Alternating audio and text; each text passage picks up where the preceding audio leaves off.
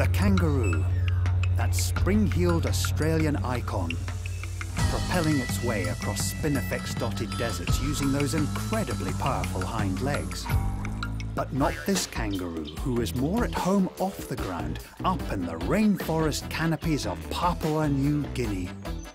These guys are like kangaroos, so they're still designed like them, so they'll actually hop, but more or less in a tree. So unlike, say, your primates that will jump from tree to tree, these guys can't do it, so they have to climb and jump. And they've also got incredibly long claws, and they're designed for great grip for climbing up the trees.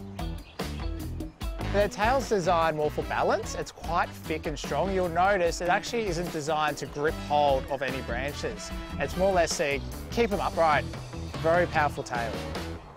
The whole package is covered in a boldly coloured coat that is thick, not so much for warmth, but to stay dry. Because they are found in a climate that's quite tropical, so they get a lot of rain, so it has to be waterproof.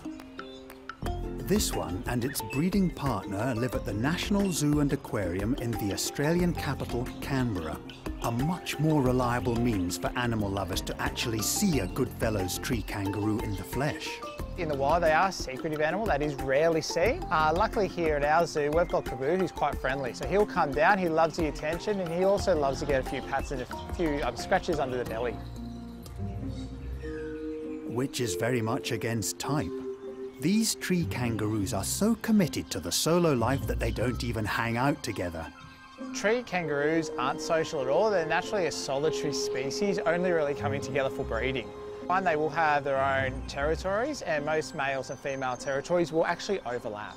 And that's how they come in contact with each other. It's quite a challenge for a species to maintain a viable population when spending time together seems to be quite low on a tree kangaroo's priority list. But Brendan and his colleagues have been playing Cupid recently, and they might just have succeeded.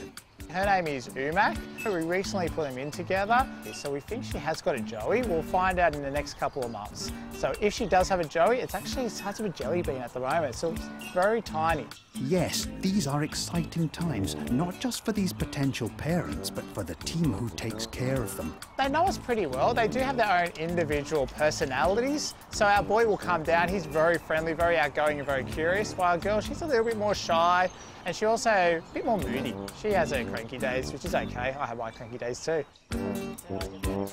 So we give these guys fruit, vegetables, but also their main diet consists of leafy greens and branches that we cut from the wild, but their favourite is scrambled eggs and avocado. An extraordinary gourmet diet, perhaps, but in Brendan's opinion, these two are no ordinary kangaroos. Incredibly agile, beautiful animals. Unfortunately, in Australia, we've only got 2 species left, and they are classified vulnerable, while the ones in Papua New Guinea are highly endangered. So quite a unique animal that is disappearing quite fast.